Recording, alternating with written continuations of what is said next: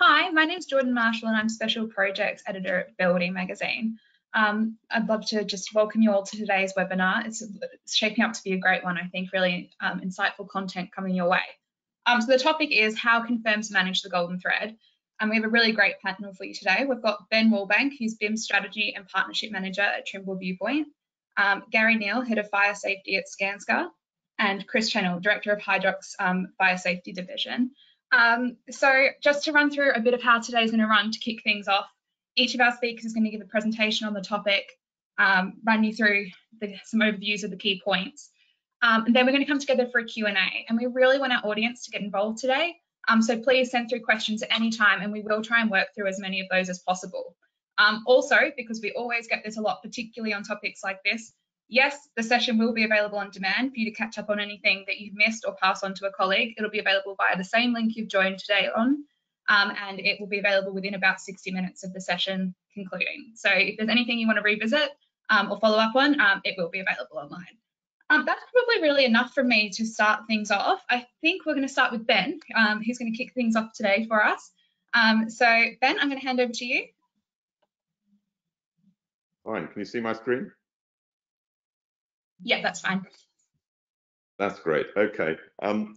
So my name is Ben Wallbank. I'm the BIM Strategy and Partnerships Manager at Trimble Viewpoint, and you can see that I'm actually an architect by background. I was just chatting with the guys here and saying, well, God, you know, I was involved in a high-rise project probably 10 years ago now, which was a recladding job, and I'm struggling to even remember who the cladding company was, but I can certainly remember that fire was an issue.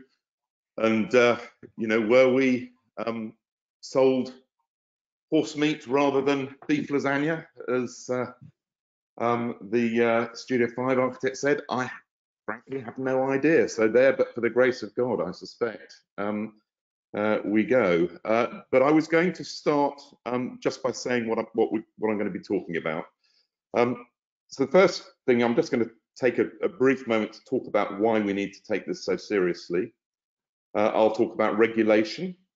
I'll talk about the particular challenges for the construction industry for managing this. I'll talk about whether there is or can ever be a single source of truth for information.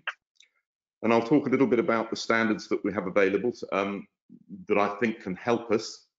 And then I'll finish off talking a little bit about we are common data environment providers. I'll talk a tiny bit about Trimble Solutions and about how common data environments can help with some of these topics.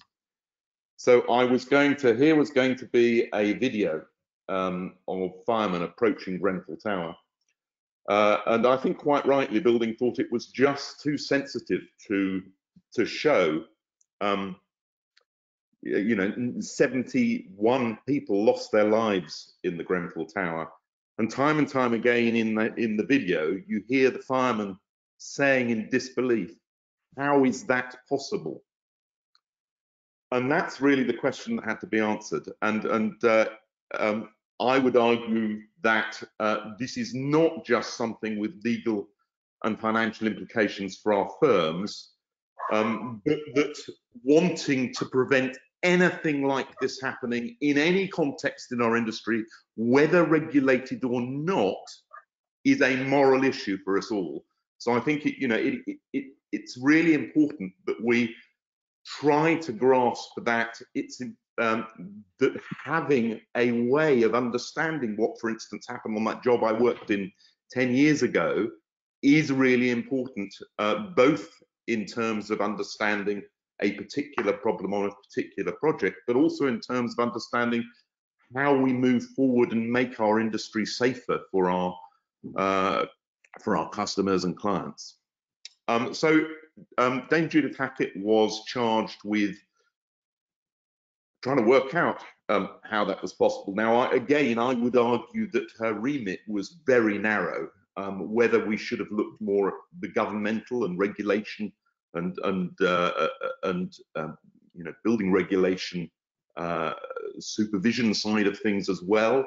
I think we can make an argument for that, but she came up with a very good report on the remit that she had, and said in particular one bit, there needs to be a golden thread for all complex and high-risk building projects so that the original design intent is preserved and recorded, and any changes going through a formal review process involving people who are competent and understand the key features of the design. And really what that meant is, you know, why has change occurred and what was the approval process? What are the gaps in information? The need to have that obtainable in retrospect.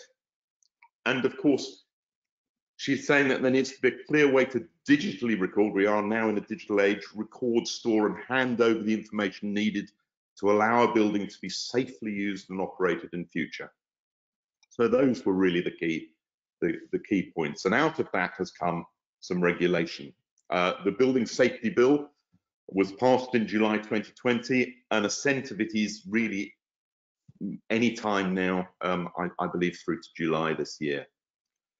And it mandates that fire and structural safety information should be held digitally, including, so this is now, remember the difference between a regulation and a standard. A regulation is legally binding. A standard is something that you can choose to adopt if you wish to. So it mandates that fire and structural safety information should be held digitally, including the need for robust information management.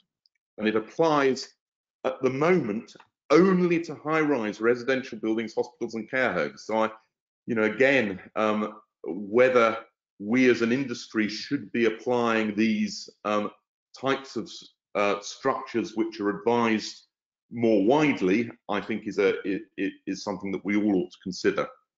And there is intent indeed to widen the scope of this over time. And greater regulation of CDE maintenance and thread content. So, do we have a particular challenge in our industry? And this is a study that was done on distribution. You can see that, you know, compared with a lot of other industries, the construction industry in the middle looks very different. And the reason for that is its dispersed connectiveness among employees, that there are few centralized nodes, and that the central ones are connected with different building sites, and that there's a high presence of, you know, the building industry has a long supply chain, so high presence of parties outside the organization at each building site. And that makes this task of assembling and keeping all of this information somewhat harder than it is for other industries. And of course, it's not just companies and people, so you can't have something that talks about the digitization of our industry without silos, of course, so you can tick your bingo a card now. But it's not just companies and people who are siloed, but data too. So we need to think very carefully about how we transfer data. And certainly as a software company, that's one of our greatest concerns now, is how we begin to move data more fluidly between different products. And of course, this is all like herding cats. So we've got quite a task in front of us, and we should all feel really frightened about this. You know, this is a difficult thing to pull together, and I hope that some of the contributors after me will talk about how they're beginning to do that. But to do that, you really do need a common data environment, whether it's ours or some of our competitors. And a common data environment should provide access to the same information at the same time for all parties invited onto it. It should control the collaborative processes. It should provide visibility of team performance and provide a single source of your truth. And I'll come along a little bit more to that in a minute. And of course, it should help you define what deliverables ought to be, monitor whether they're going to be monitor whether they are being delivered, validate them, in other words, take them through approvals processes, which are really importantly able to be recorded, so that you have this thread of all the information running through things. And this should be, of course, for files, or as we are now supposed to call them, information containers, for models and for data. So a common data environment allows you to start pulling some of this together.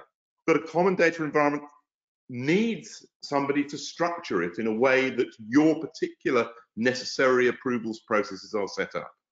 So those are the workflows that items go through and the notifications, again, so that that whole process is recorded. But, so here's a government diagram from a few years ago now. And this clearly shows that, in fact, we have multiple CDEs, multiple common data environments, which relate to our particular point in the process. So are we CapEx organizations, or are we part of the OpEx, you know, the management and of the asset itself? And so there will be different CDEs at different stages, and each party needs to understand what it is that they are required or they should record for the common good. And I think that actually there are standards out there that can really help us. So I would particularly point to BS EN ISO 19650, which requires a CDE be provided for both CapEx and the OpEx period, and also asks that parties understand what information they need to make decisions. So it requires organizations to assess in an organization information requirements document, what is it that we need to know or are going to need to know, both again legally and to answer key questions. And then you can define what you need on a project in your exchange information requirements, your EIRs. So no matter whether you have a CD or not, you are going to need to do these additional things as well to define what it is that you want to collect and need to collect. And of course, by doing this, by using the standards as well as what you're required to do by regulation, you help to protect yourself if there is a problem for your professional indemnity insurance. You know, you can then go back and say, well, look, we've been acting in accordance with the best advice that we've been given at this time. So now I get to do the little bit about the software industry. So I think it is very telling that, you know, compared with other sectors, the construction sector, despite its size, spends an enormously small amount compared with other sectors on IT.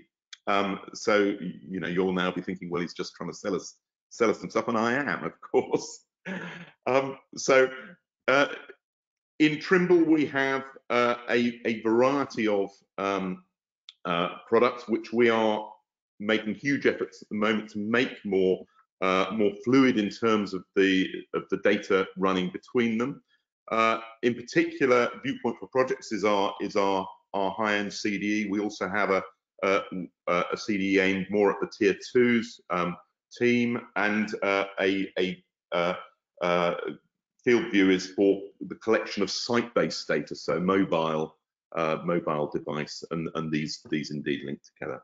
So that's it from me. I'm going to now leave you in the capable hands of those who will talk in much more detail about the particular challenges that we're facing with the new regulations coming in.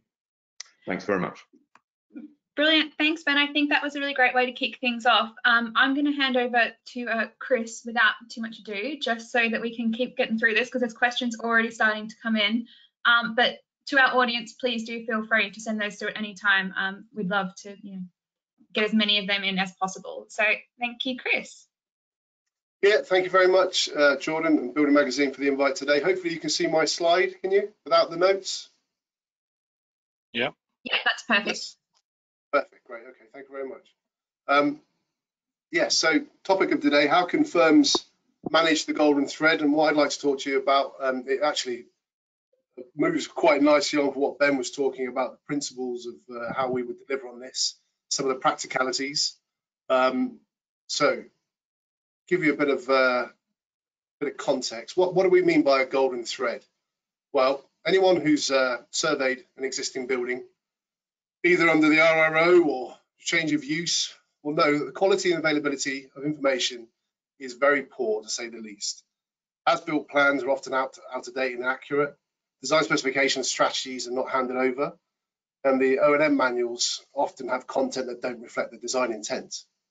By not having the design specifics readily available throughout the life of the building, how can end users be capable or able to make the right decisions around armed with the necessary information?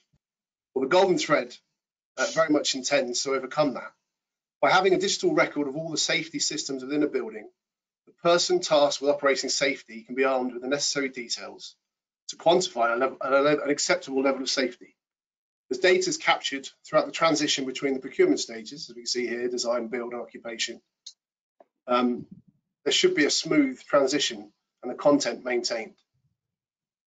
So Ben's already touched on this about the legislation, but I'll skim through this so we get to the main point. But yeah, after the Grenfell fire, Dame Judith Hackitt was commissioned by the government, and her aim was to undertake an independent review of building regulations and fire safety. She made a number of recommendations. The one recommendation we're going to talk about today is the golden thread. However, the review has led to the creation of this new legislation. So 4 years after the Grenfell disaster, the Building and Safety Bill was introduced to Parliament. It's intended to be a UK-wide piece of legislation. However, the majority of it will apply to England. The revised bill was published in February last year, and it's currently in the second reading. As Ben says, it's intended to have its word assent sometime before July. And the Act is anticipated to be in place by the end of this year, with all the legislation expected to be active and enforced by October 23, or between October 23 and January 24. And there's expectation there's going to be a transition period throughout 2024. So the intention of the bill is to address the lack of accountability within build, design and occupation of high-rise residential buildings by ensuring that there's a nominated individual identified throughout the life of the building. During the build, design and the build, the client, the principal designer, the principal contractor, and then throughout occupation, the accountable person and their building safety manager. Now, I know the building safety manager has been taken out of the legislation recently by Mr. Gove, but I still think that role will be necessary. And however it's called, that person is going to be tasked with operating and maintaining a building safety case. It's going to be a requirement that competent people, professionals are going to need to be engaged to undertake a review of fire safety and structural safety. And fundamental to this will be maintaining a level of safety will be the digital record of the assets. Under the bill, there will now be an obligation to create a digital record of all high-rise residential buildings. And this can be achieved by creating a golden thread of information throughout the design, build, and ongoing throughout the occupation of that building. Data will be captured during the initial design, through the build, and then include any changes that occur throughout occupation. This package of building information will be used by the duty holders to demonstrate to the regulator an adequate level of safety for the building throughout its life cycle. So we've split this across the various stages of delivery of a project. During planning, key to ensuring the right information is captured in the correct format will be the involvement of the accountable person and their building safety manager at the very commencement of the design. Their input pre-planning will be required to set in place a project brief. This brief will be used to create a platform for data capture in a format that can be transferred into the accountable person's asset information model.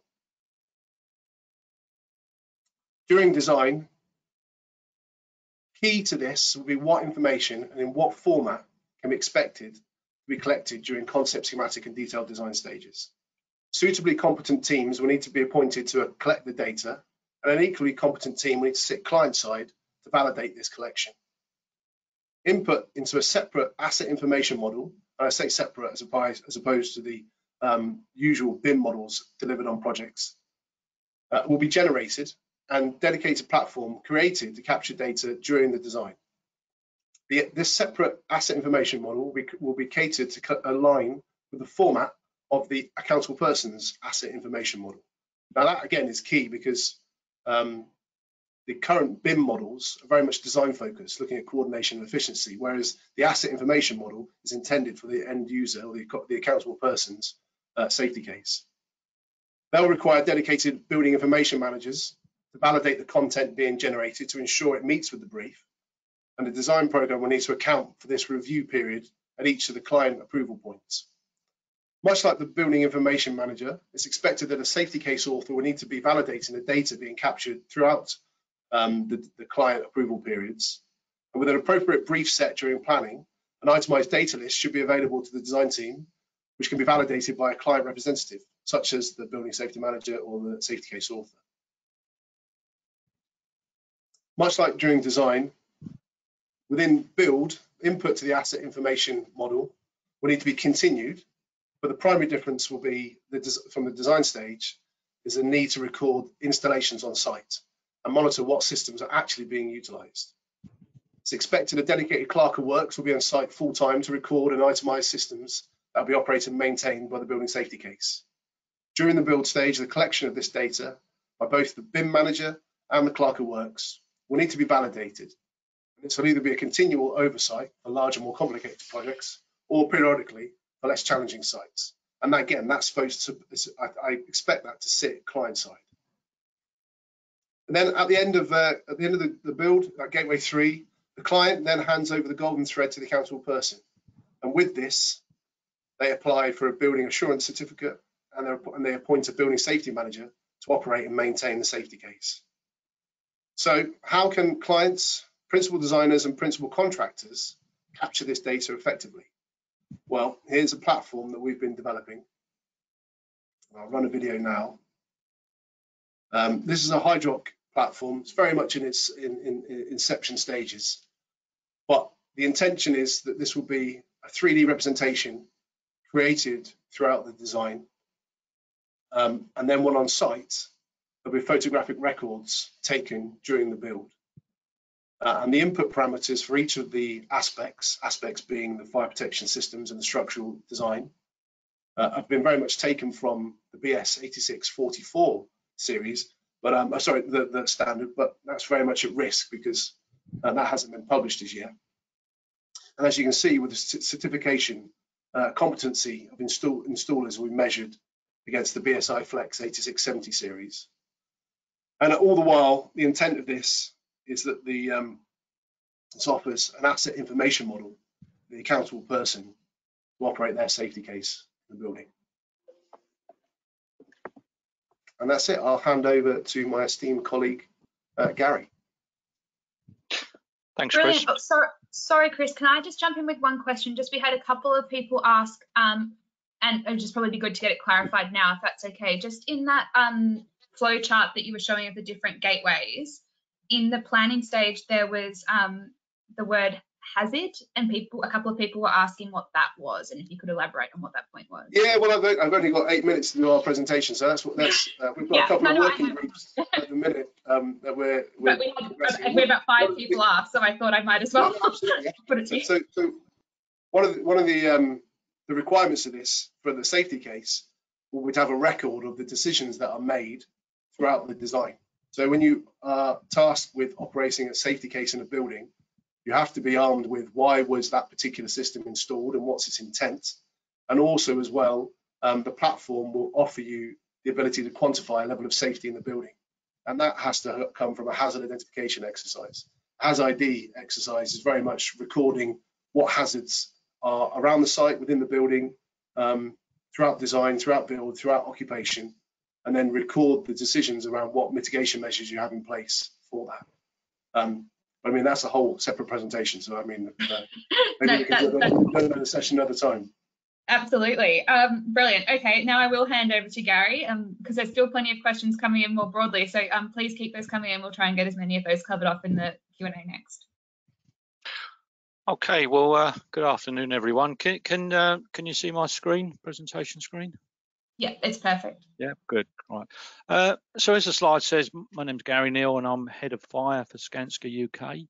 And Skanska, we're a large tier 1 contractor, and we have a real strong focus on fire. So just by way of introduction, I'm very pleased to say that fire safety is at the very heart of Skanska's values. And we know that really for us to deliver fire safe buildings and good construction, we need to be properly aligned. Now, we've heard Chris and Ben talk earlier about systems and process and the common data environment. Chris had a short presentation there with some really good graphics, some of them a 3D model. You're not really going to get anything exciting like that for me. I'm just going to tell you how Skanska do it, what we think we need to do.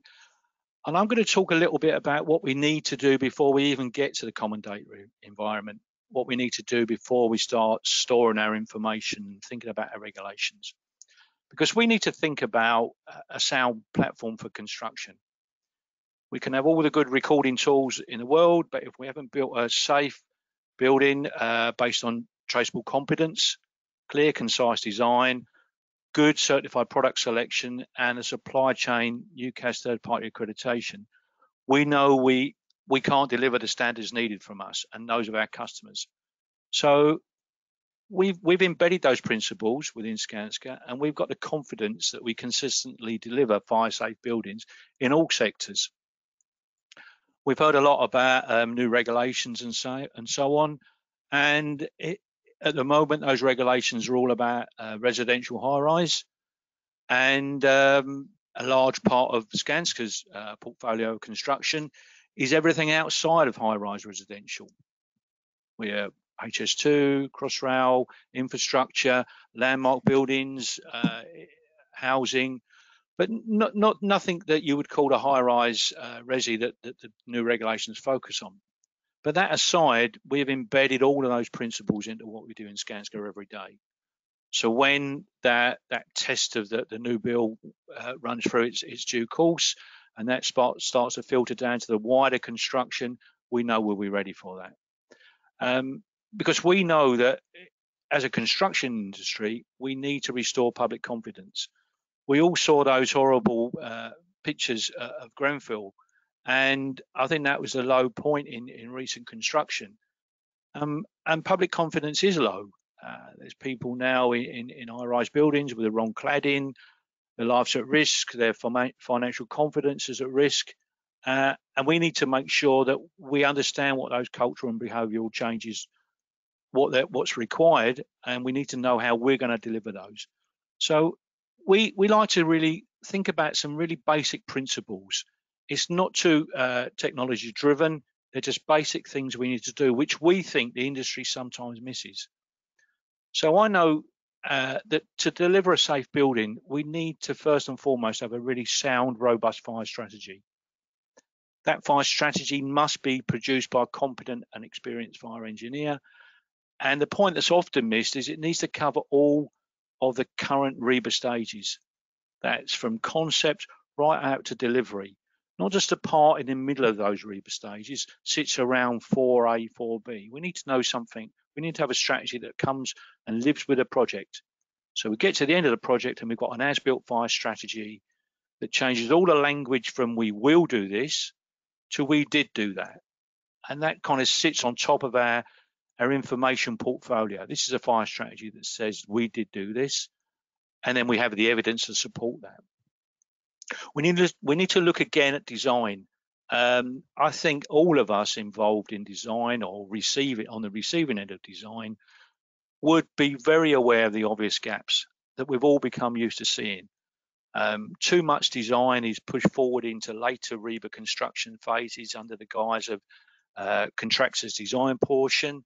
Too many gaps are opening up. We need to close that down and really design a building to a very concise level of detail. Talk about the products we're going to use the BIM models and the technology we've got to start getting that clear vision that we only start building something when we've correctly and fully designed something, because that's not typically the habit in construction industry. We need to look at products. There's a lot of products out there, which always shocks me to know that are sold as fire products. They could be dampers, ducts, any element of fire product you can think about. When you dig down and scratch below the surface, they're untested. There's no certification. That means we as the user would be at risk in applying those products. But those companies that sell those products seem to be able to go unchecked. Hopefully, the plans in the future for the construction product regulator will bring that under control, and we can have more confidence in the products we use. We need to think about our supply chain. We need to make sure and keep in mind that the regulatory reform order requires the responsible person to employ competent persons. So at Skanska, our measure of competence is not my opinion or someone else's opinion, it's UCAS third-party accreditation. All of our fire contractors, anything from compartment walls, fire extinguishers, sprinklers, fire alarms, cladding, whatever element of fire you can think of, we insist that they hold UCAS third-party accreditation in the discipline they're supplying. At the moment, there's 5 or so accreditation bodies. They offer about 15 schemes each. So there's around about 60, 75 opportunities to get that wrong. Because often the contractor will start off with an accreditation for a very specific element, and if we're not careful, they're taking on jobs outside of their accreditation. We need to check that and check again. We need to look about and think about certification. We need to, before we start a project, we should understand what certification looks like. So when we are post-completion, we need to have that certification readily available, and it needs to be very specific to the works carried out. And then all of that feeds into our record keeping, and we would call that Regulation 38 building regs compliance, which is all what we've talked about this morning, or this afternoon rather. And we need to use common data platforms for that. I acknowledge that. We need to use technology for that. But of course, unless we've got the fire strategy, design, product, supply chain and certification correct, we're never going to end up with a strong, valuable and usable Regulation 38 folder. So what's our approach? Well, first of all, people need to be skilled and competent. So we provide fire engineering awareness training to all Skanska staff. That includes procurement, commercial, design and the construction teams. This is not just about coalface working, it's about everyone in the team having an awareness. We produce fire procedures that cover regulation and legal responsibility, correct selection and appointment of supply chain, fire strategy design, benchmarking, quality control, golden rules and our record keeping. So we take our staff through that process and we provide training and procedure for that. And our procedures provide comprehensive guidance on the processes that must be followed. And we know if we follow those procedures, we can deliver a high quality, fire safe and regulation compliant building. We've pushed further with our supply chain and we've created a fire consultant framework. And that includes fire engineering specialists assessed for competence, formal qualification and experience in the construction sector. And that's important. A good consultant working outside of their remit will not provide a compliant solution. So we need to drill down. We need to just not take it as granted that a consultant knows all we need to know. We need to question, challenge, understand and make sure we've engaged the right partners. And as I said, we have procedures. So we've got a particular procedure that I manage and I'm very proud to promote within the business is our fire protection verification procedure. And that takes people through legal compliance. It requires the appointment of a project fire coordinator. It determines minimum standards, consistency approach, promoting good practice, the golden thread, which we're talking about today, and it removes risk and exposure. Along with that, we need to think about design development. For us to deliver a compliant building, we need to agree service routes and minimize firewall penetrations at an early stage. Think about material specification, minimize options, standardized materials and interfaces. And compliance, we need clear evidence, not just opinion, third-party tested verification.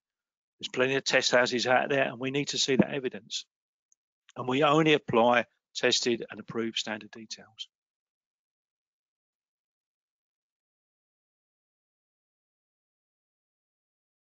Then once we know where we are with our projects, then we can start to think about site implementation.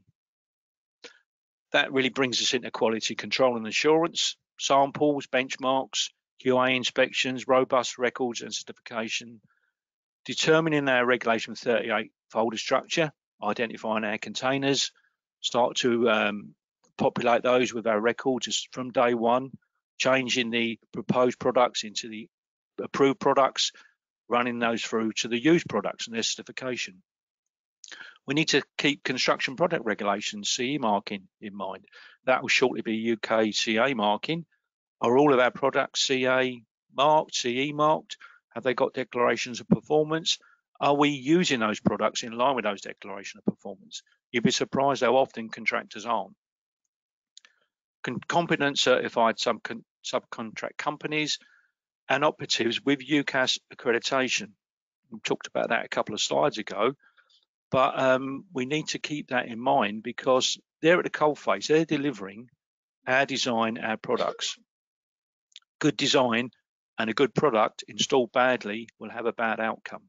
So we need to think about these things in the round and always coming back to correct design responsibility, make sure we've got clear, concise design and appropriate PI cover.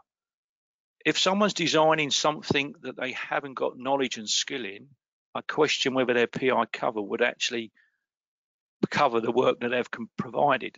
So we need to check that. Is it the right level of cover and does it cover the full scope of works?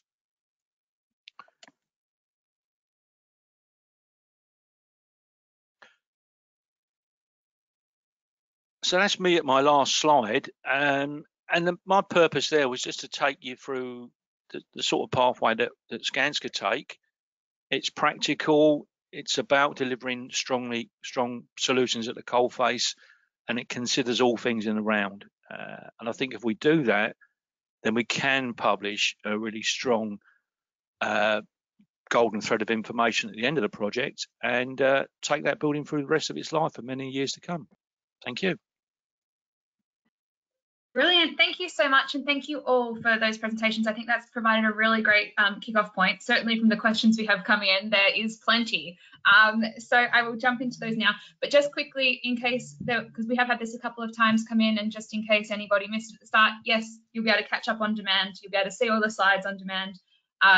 Just give us an hour and you'll be able to access it via the same link you've joined today. And you can pass that on and it'll still be available free. So yes, within about 60 minutes of us wrapping up, you'll be able to watch it all over again. So we've had a few, I'm going to try and bundle some of these questions together to try and cover off as many as we can. So I've had a few questions about management of the golden thread through the supply chain and the idea of, interoperability between different systems and that sort of thing. Do you guys see there has been, significant challenges due to like the traditionally siloed nature of the way construction operates, and how can that sort of be overcome when we're talking about moving everything into one, golden thread of truth? So for me, Jordan, so I see a lot of construction projects and people are collecting information in silos. And for years, we've collected information, bundled it up into O&M manuals, and there's no interconnection between related services. They're very disjointed silos. So I think what technology is going to bring us is that opportunity to meld those silos of information together at the start of a project. But for me, the key thing is that we do that at the start of the project. All too often we get to the end of the project and there's piles of various information which gets tried to squash together by technical authors. And that's all too late. That's a real challenge. So I think it's a day one thing before construction starts, set the parameters, set the framework in the design and start to populate that from day one. Otherwise, threads of information are squirreled away into people's laptops and they're not on shared drives, and we lose that information at the end. Excellent. Does anyone have any? I think it's a really good question, because it's what Hackitt's talking about in her report, like it's changing culture. We have historically had multiple disciplines throughout design, then go to a contractor who's got multiple subcontractors. They've all got their defined scope, and they're all trying to limit what they're involved with, and trying to limit their exposure, limit their risk. And therefore, collating that information at the very end, as Gary says, is very challenging. And I think the need for a safety case and a golden thread and a definition of what that information management looks like at the very beginning, I think is going to be key to that. And people we've been talking to, there's lots of concerns with this as we go through a transition period about this causing delays. The fact that a named individual is going to be accountable for a certain stage of the project, and then they hand over to another named individual. And there's lots of concerns about it's going to delay projects, delay program. But I think if it's done well, and as Gary says at the very beginning, it should be a relatively smooth process, because it should be the accountable person at the very end of the project have a say at the beginning what needs to be inputted to the collected throughout the design, and that transition of information is intended for that end user. Whereas at the minute we have a BIM model typically for design, and your mechanical contractor will have a BIM model for clash detection, and your structural contractor have a BIM model for specific to efficiencies in the design, and they just don't meet up at the end. And I think this process really is intended that this handover of information to the end user should be a smooth transition. That's the real aim of it. I think when we look at current situation, and you talk, Chris, about the various different BIM models, it's sometimes a wonder we actually build anything. We make our lives so difficult, and the excuse I often hear is, oh, that's going to delay things. It's going to make things take too long. We need to just change our behaviour and culture. If we start these things early enough, build them robustly enough, they'll actually save us time, money, make us more efficient, and deliver everything that we work so hard to deliver in a far easier way. Absolutely. Ben, did you have anything you wanted to come in with on that one? Or? Yeah, I think a lot of the answers in your is actually set out in by following ISO 19650, because what that enables you to do, each party can have their own exchange information requirements in which you are defining what it is that you need to be delivered, and that's a contractual thing once it's there, because that goes out as part of the employer's requirements, and indeed, for a contractor, it's the requirements for their subcontractors. So I think there's a lot. A CDE is a fantastic thing. It will record the who's done what and when. It will enforce a particular approvals process on particular items uploaded. It'll do all these wonderful things, but it can only do what it's being asked to do.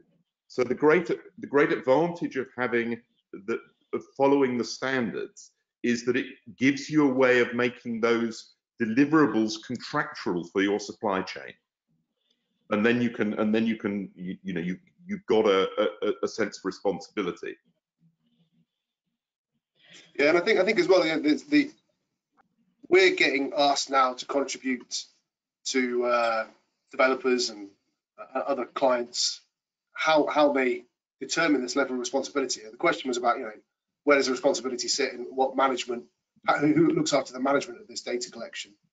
And we're being asked to advise on who within the procurement process would need to be in charge of this, and it looks to be quite well defined in the bill. You have the principal designer, principal contractor. They're going to be responsible for this capture. They're going to be responsible for collating this data. But as Ben suggests, there is guidance out there already. There's also guidance that's going to be coming out in the future. But unfortunately, until this is all the legislation's in place, we are still guessing a little bit. It isn't clearly defined.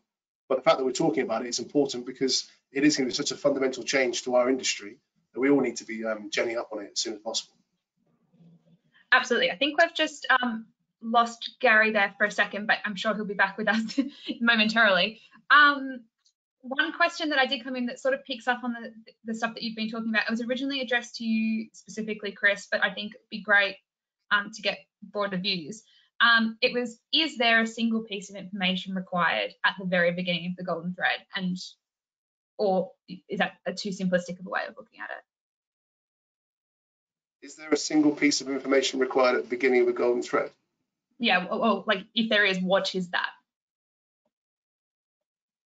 I suppose what Ben's suggesting there, about this, about the CDE, that is going to be what the term that I've heard is the BIM request strategy, or the information request strategy at the very beginning. And again, it comes back to this idea of the end user, the accountable person. It's their asset that they need to manage, and they need to operate a level of safety in. They need to be the ones who say, I need this information captured in this format because I'm going to operate this safety case in a certain manner. And I think that's probably the fundamentals to it. My understanding of how it's going to work, and again, we're all taking an educated guess here, but we touched on it earlier about the HAS ID. It's going to be that buildings are designed now with a greater level of robustness because the person at the very end is going to scrutinize what's being designed throughout. And a lot of the value engineering exercises that we do in the industry, they will be not eliminated, but I think they will be focused more on competency and resilience than fees. Because if you're a named individual who's got responsibility for a building, I can't see how you would ever want to start reducing the level of safety in a building. It saves on fees throughout design. I think it's a fundamental idea of change. So I suppose the answer to the question in short is defining very early on exactly what it is that the end user needs, the accountable person needs, and then from there, that hazard identification exercise, the data capture will evolve as the design evolves as well. Brilliant. No, perfect. Ben, did you have anything that you wanted to add there? No, just that I think that what is defined should be issued out as part of the information for contract with tender. So these are more soft deliverables. So they should be, if you like, a section of your EIRs, whether you are, and now we are clear that there isn't just one EIR. There is an EIR for everybody who employs somebody else. That should solve the problem. Excellent. We have had a question come in, and it sort of picks up on something that you said at the start of your presentation, Ben, about what do we do about the golden thread retrospectively? What are people supposed to do now about older projects if someone's, the building manager of a building that is already existing, but this information doesn't exist? Is there anything that can be done? Does anyone have any thoughts? I mean, there are ways, obviously, that you can digitize non-digital information and collate it into those systems. But really, the whole point is that what Judith Hackitt discovered, she went back to try and find out, the timeline and the decision-making processes. It's really, even with something with such a laser focus on what actually happened, it's really hard to do. So I think unless you are doing it real time as you go along and capturing the information that has been defined to be asked for, I can't see that you can really do this retrospectively. I mean, I don't know what anybody else thinks. I just don't think it's going to be possible. Yeah. It's a huge challenge. It's a really good question, and there are 12,500 buildings odd. I don't know the exact number, roughly that many buildings in the UK which this legislation will apply to. And we're working on a lot of projects at the minute, high-rise residential buildings. Loads of them are single stair, loads of them are 1960s, 70s build, decaying levels of concrete, penetration through compartment walls.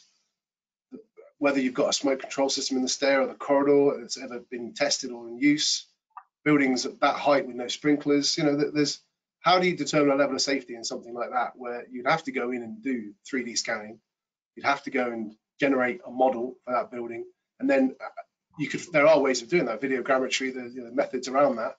But then how do you quantify the efficacy of each of those systems? How do you quantify the ability of a structure that's been upstood for 60 years to resist a fire? It's incredibly difficult. And again, I think it's a real head scratcher. I don't think the industry's got a clearly defined answer just yet. But at the minute, the legislation is focused on that particular asset portfolio, and it will apply to those existing buildings. So it's a real challenge. Absolutely. Gary, did you have anything that you wanted to add there? Jordan, I'm sorry, my internet's been crashing in and out. That's okay. I could see you, but I wasn't sure if you were quite there or not. The question was just sort of how do you apply the golden thread retrospectively to building? Is it possible to buildings that already exist? It doesn't. So we're challenged by this quite often at Skanska, and so the challenge for us is looking at the existing records. There's an expectation of fire resistance. We've got to deliver to current standards on refurbishments and rebuilds and so on. And the client often wants to retain as much of the existing structure and fire protection as possible. The sad thing is that we often can't find what that original record looks like. So we can't validate what's already there. We can't patch and repair. We can't measure its fire resistance. So there's a lot of wasted asset that we can't really make future use of because we can't validate what's already there. The struggle I have with this, the challenge for me, is that the Regulation 38 information requirement has been a part of building regulations for many, many, many years. This is not a new thing that's come about because of Grenfell. It's just not been paid attention to. So all this information we need should be there. It's always been part of building regs. It's not. And it's our client and existing building owners who are paying the price for that. Absolutely. So we've also had another question come in about the idea of sorry, I'm just trying to find it. They're flooding in, so every time I pin one, they all go flooding down. There was a question around the idea of value engineering and whether value engineering, building safety, and the golden thread can ever all work hand in hand. Is that something that we can say being a possibility? Jordan, for me, value engineering doesn't mean coming up with cheaper options. Value engineering is finding the right option and installing it correctly and certifying it first time round.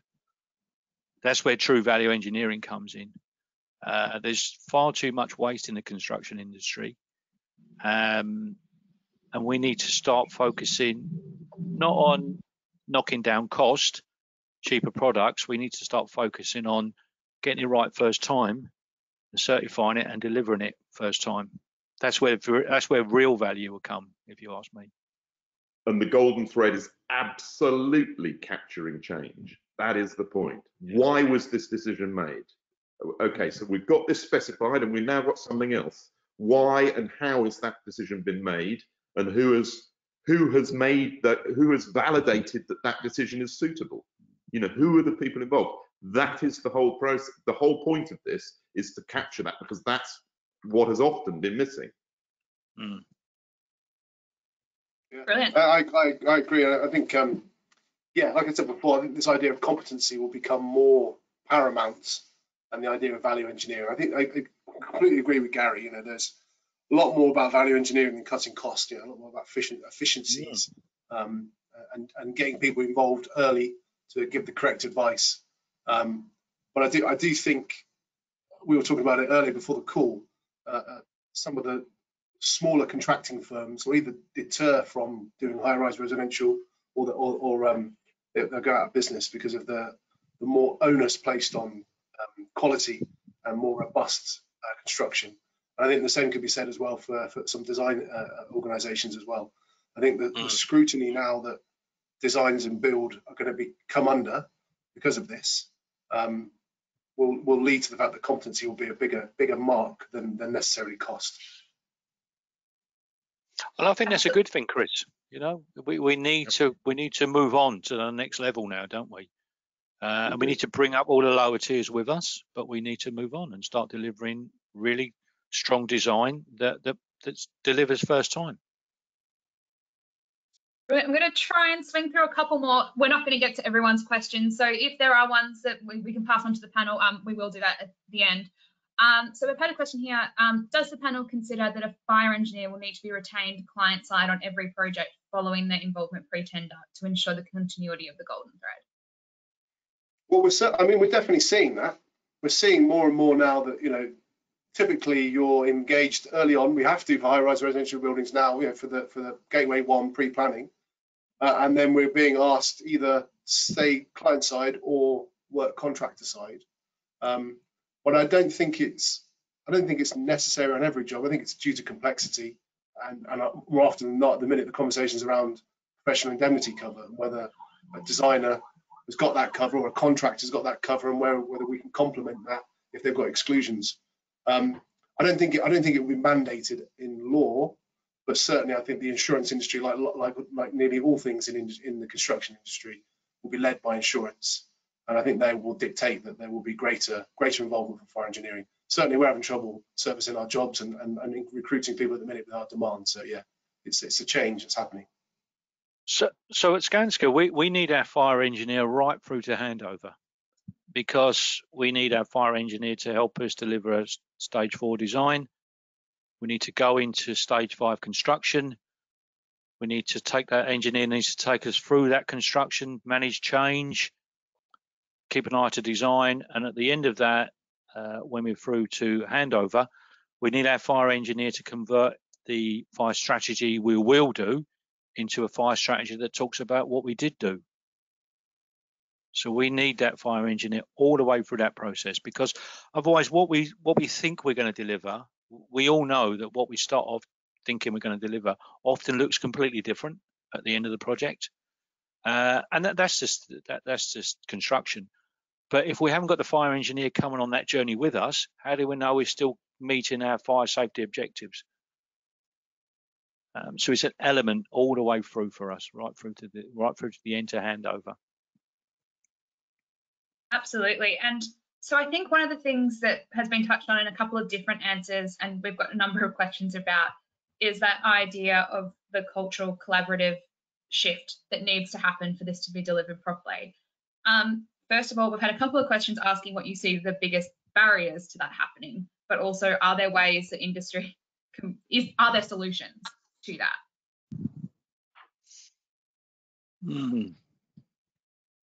This is such an enormous topic that you've just thrown into now, which is, you know, going Apologies back to the for doing that with 3 minutes left. on why, you know, why the construction industry is so adversarial and not collaborative. And you know, all the way through, we've had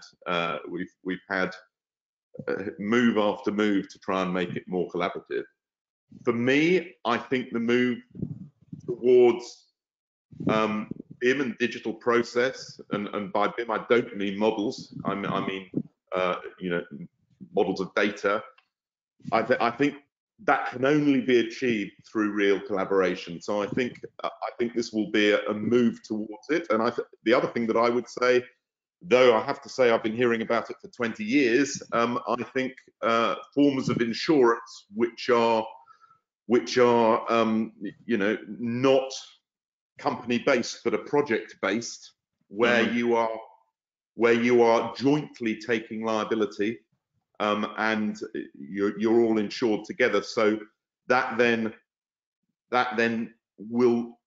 has always been, the idea has been, this will always lessen that adversarial, don't say what you've done kind of approach, where you know, everybody's going to work together to try and do that. So I think you know, I've never understood why I've been hearing about it for 20 years and it's never really taken off. But for me, that would be, you know, joint insurances, project-based insurances would be a big thing.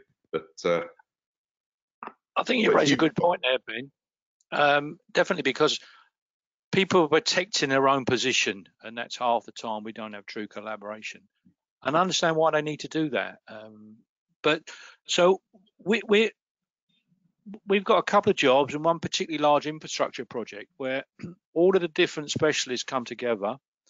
And when you join that project, you're all given, you're all part of the project. So you're supplying the service into the project, but there is one common knowledge base, insurance base, one common operating platform, and you're just subcontracted into that platform. And then everyone has a project email address.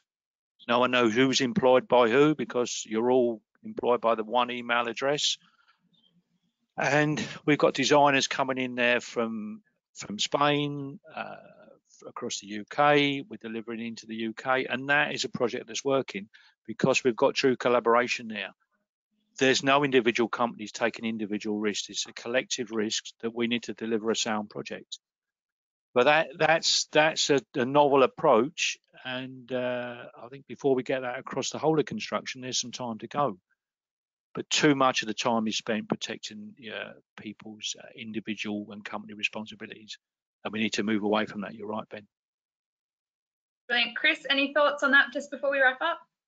I've never heard the idea of a project-based insurance before. I've taken a note. That's a really interesting concept. But I mean, the idea of multidiscipline design supposedly is to overcome that adversarial position, but you're always going to have client and contractor or consultant relationships, designer relationships, and if you can get beyond that, then I think that would alleviate that barrier. But yeah, it's a huge question, a whole different topic. I think we probably have an hour talking about just that in itself. Well, we might have to arrange that one too. I think you've given me 2 more webinars to get on the books today, so at least. So thank you so much. I'd love to say thank you to the 3 of you. It's been a really great conversation. I've learned a lot. I know our audience has. To our audience, I'm very sorry to anyone's questions we didn't get to. We'll make sure those are passed along. Again, this is available on demand. And I just would like to flag up that we have a whole host of other events coming up. So please do check out our events websites, which are accessible from all 3 of our brands. I'd also just like to say thank you to Trimble Viewpoint for enabling today's conversation to happen. So that was a really great session, and I'd just like to say thank you to all involved. So thank you and goodbye. Thank you. Thanks, everybody. Bye. Bye. Thank you very much. Bye.